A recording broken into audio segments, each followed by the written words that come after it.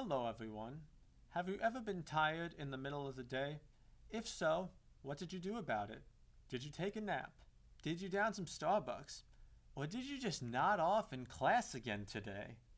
Did you know that every hour of average sleep early in the semester is associated with a 0.07 increase in GPA at the end of the year?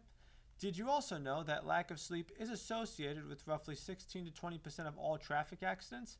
My name is Ryan Capone, and I am a freshman student here at LIU Post majoring in nutrition.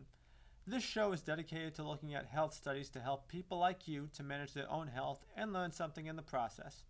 Today we are learning about sleep. Today, I will be going over a study on sleep for college students. This study was published in 2019 by Kei Okano et al. And featured 88 college students taking an introductory college chemistry course at MIT. The researchers mentioned two specific goals they had with the study. The first one was the researchers wanted to see how sleep affects the academic performance of the students through the semester. The second one was comparing data between male and female participants on sleep differences to see if females get higher grades despite inferior sleep compared to males.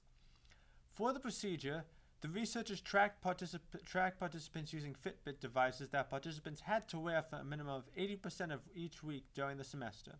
It records sleep duration and quality along with activity level measurements. The researchers compared students' sleep duration quality and consistency to assess students' score on assessments for the class.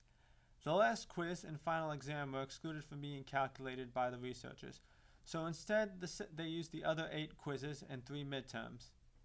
The researchers found there was a significant correlation with average sleep duration and the grade of 3 out of 8 quizzes.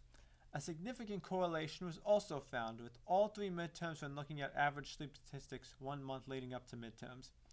The researchers found that males had a stronger correlation with sleep quality and sleep duration compared to females, indicating that males may want to stick to a consistent sleep schedule to ensure adequate sleep.